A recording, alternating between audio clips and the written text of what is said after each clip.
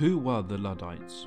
The Luddites were a group of early 19th century English workers who became famous for their protests against the rapid industrialization that was sweeping through the country.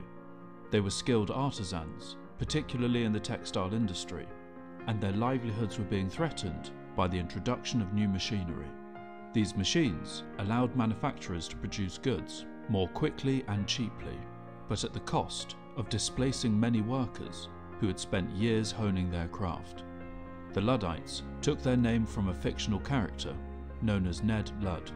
According to legend, Ned Ludd was a weaver who, in a fit of rage, smashed two stocking frames, the machines used in the knitting industry.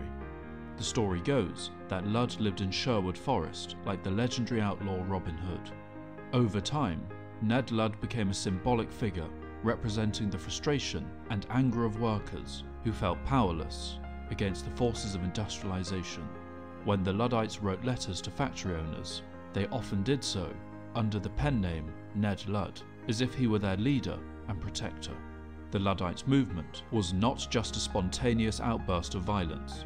It was a well-organized and coordinated effort. The Luddites would gather in secret, plan their actions, and then strike against factories that were using the new machinery. They would break into these factories at night, smashing the machines that they believed were destroying their way of life. The Luddites weren't just attacking machines, they were fighting to preserve their communities and the dignity of their labour. Their cause even attracted the attention of prominent figures, including the famous poet Lord Byron. In his first speech to the House of Lords in 1812, Byron defended the Luddites, arguing that they were honest and industrious people who had been driven to violence by the most unparalleled distress. He pointed out that these workers were not naturally inclined to riot, but were pushed to the brink by the economic hardships they faced. Byron's speech was a rare moment of sympathy for the Luddites, in a political climate that was largely hostile to their cause. The British government, however, saw the Luddite movement as a serious threat. The Industrial Revolution was transforming the economy, and any resistance to this change was viewed as dangerous.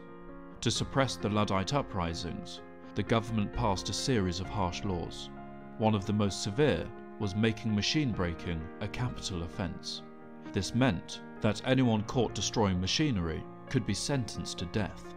The government also deployed a massive military force to put down the Luddite rebellion.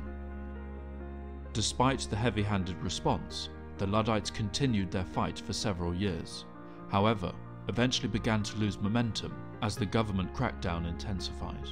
Many Luddites were arrested, tried, and faced brutal punishments.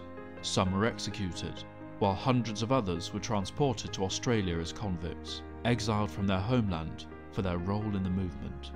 In the end, the Luddite rebellion was suppressed, but their struggle left a lasting legacy. The Luddites are often remembered as symbols of resistance to the dehumanizing effects of industrialization. Their story is a reminder of the social costs that can accompany technological progress and the importance of considering the impact of innovation on people's lives.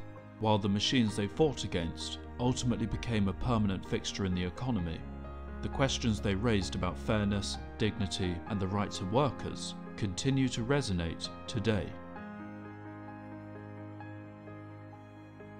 Thank you for watching. If you would like to see more on a wide variety of interesting topics, then like, comment, and subscribe.